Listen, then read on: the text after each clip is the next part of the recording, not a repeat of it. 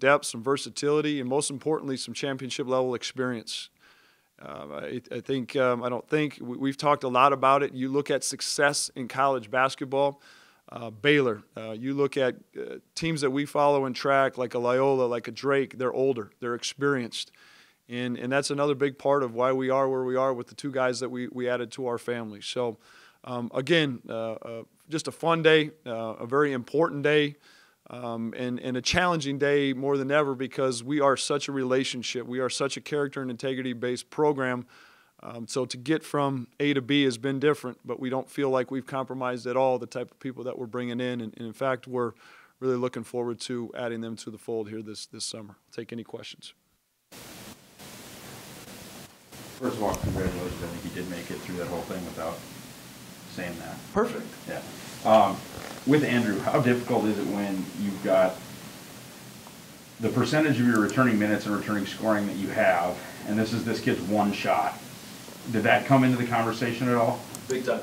Big time piece of it, and in a conversation that we had and in debate at times amongst the staff too. And I think what I've learned, Ross, is my obligation is to not do what David Richman wants to do. It's to not do what an individual player wants to do. It's what I feel best is for the program and what's best for North Dakota State men's basketball. And we need to continue to move this thing forward. And what am I getting at is we want guys to be extremely happy here, but I don't mind them being uncomfortable. And Andrew knows, same what Jory just told you, we are as upfront, honest, transparent. We promise two things. It's going to be the hardest thing you've ever done and the most fun and rewarding. We didn't guarantee him anything. And he knew that coming in. He wanted to be a part of a team that's got the chance to do what we think we have a chance to do. Saul conversations, rocky conversations, reassured me he's going to fit tremendously in the locker room. And again, I'm going to sleep well tonight and knowing that I told Andrew, it's going to be the truth. And if he comes in and beats somebody out, so be it. You know, that's not my job to worry about this person or that. If you're scared of competition, if you're one of our 8 top guys that are returning, and they're all good, they're darn good. But if you get beat out, you get beat out. If you're scared of competition, we weren't for you in the first place. So it was definitely a conversation, but also when you look at our roster and where we can add some depth and some versatility, I think Andrew fits some of those needs. Is my understanding from the press release accurate in that Willie, the NCAA doesn't regard his sophomore season either. He has 3 years to play here. So yeah, correct. Other than it's the NJCAA, they just had the same exact deal as they had the COVID senior season of competition. So he could have gone back to DMAC this year again and just been a sophomore all over again. But he will come to us, you know, as a sophomore, and he'll have 3 years left. Yep. Do these two guys offer you the opportunity to play Sam off the ball a little bit more? I think it's a combination of maybe picking and choosing some opportunities to move Sam off the ball, but also especially into some different situations, non-conference, some different time and score situations, just to get Sam off the floor. Sam's going to be going into his 4th year. He's played a lot of minutes. He's been overseas playing. And our successes have been talked about in March and Sioux Falls, and a big part of that is because we have clear minds and fresh legs in March.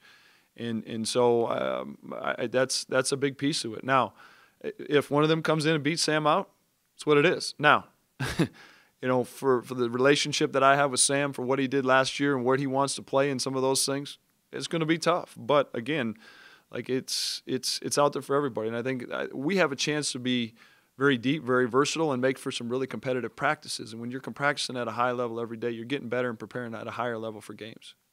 From a roster standpoint, how many went in and how many came out? Do you still have room? Yeah, we will almost for sure, Ross, we'll take one more. And we might play around with the second one. Again, if and when we sign one more, just like Jory said, I would feel very comfortable with that. There's a lot of things that go into it, meaning roster size. You come to our practices, we don't practice very long. I don't like guys just standing around.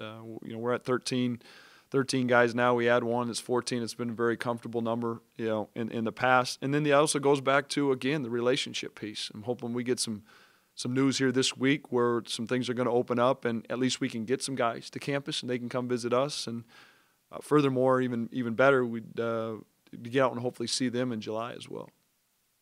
Coach, with adding a couple of transfers this year, has it been crazier trying to navigate the portal with how many guys have already gotten in the portal and knowing what the rule that might get voted in tomorrow?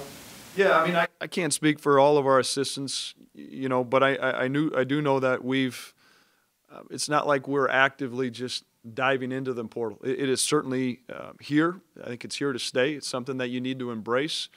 But I don't want to be scrambling in the portal every year. If there's a certain position need, even like a JUCO, a junior college kid, like if it's a need, something to reassure something, if it's a want, if it's something to help us get a little bit older in a position, it's something that we're not going to shy away from. It's something that we're going to embrace. That being said, we would be in an insane asylum trying to go through over 1,300 kids to try to figure out who's who. Potentially getting voted in tomorrow. Is that a good thing for college basketball, seeing how crazy this offseason's already been? If you know me, I'm a guy that give me the parameters, I'm going to work within those parameters. So to say this, to say that, it is what it is, right? Probably at some point my vote was heard. You know, on some email or survey I responded, but they're gonna vote on it, and it is what it is. And you're seeing some change into the guard, some older guys that are, you know, maybe voicing of some frustrations. Like I'm not. Like it is what it is, and I still want the opportunity to have the feelings of joy after a victory. I still want them, as sick as this sounds, the misery of defeat afterwards, and figuring out how we're going to get better, the competitive fix, the relationship. And so I and we all need to embrace what's coming, figure out the ways the best. The one thing that, you know, we stressed to our guys the other day is what we're not going to apologize for is the relationships that we do have with our guys, and the guys that want to come back. And that's a big part of it. Our guys, you know, there's that happy medium. They really like it here. They're happy here, yet they're uncomfortable. They know they're getting challenged, and we spend a lot of our time with our guys in our offices, you know, spending quality relationships outside of the game of basketball. So they do want to stay here. So they are happy here.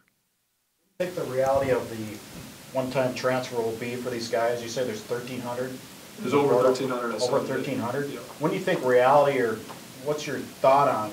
Not all 13 are going to, I'm guessing, end up with a scholarship. Yeah, I think the first and foremost, Jeff, is I think you need to not label everybody in the portal for certain reasons. Meaning, like, we have an honest, transparent conversation. We have 3 guys that are in the portal that I would have loved to have come back, but I was honest with how I saw their role and playing time more likely being next year. So they're in there for different reasons. I think you have other guys that think the grass is greener on the other side. I think you're seeing a few more numbers this year because Tyler Witts, he gets a bonus year. Andrew Kallman, they get a bonus year.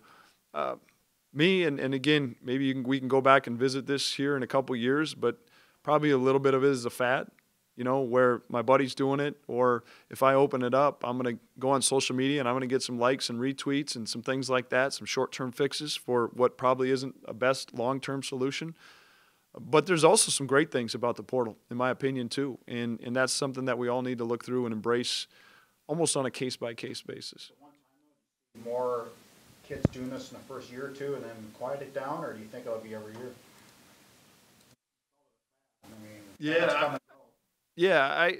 I don't know if I have that specific answer for you, Jeff. We talked about it. We had a head coach's Zoom with the Summit League, and Matt Painter's come out with some things where maybe you can't do it within your first or second year. I like that, you know, because what somebody told me a long time ago in coaching, as a head coach, you're looking a lot of these kids in the eye and telling them for the first time, you're not good enough. And so when they hear that, they're looking for someone to tell them yes, or, you know, you are good enough at that, and they're running. And more likely, they're going to hear the same thing I just told them from somebody else. And so if we put some parameters on that, I think that would be good. To answer your question, you know, probably what drives my wife nuts and why Coach Sash, this is a great game in a messed up profession at times. These are 16 to 22-year-old kids. And I know who I was and the decisions that were going through my head at that time too. So it's certainly interesting times, but we need to embrace it. What happens with it, we'll see. Summit League stipulation. You're talking about Painter?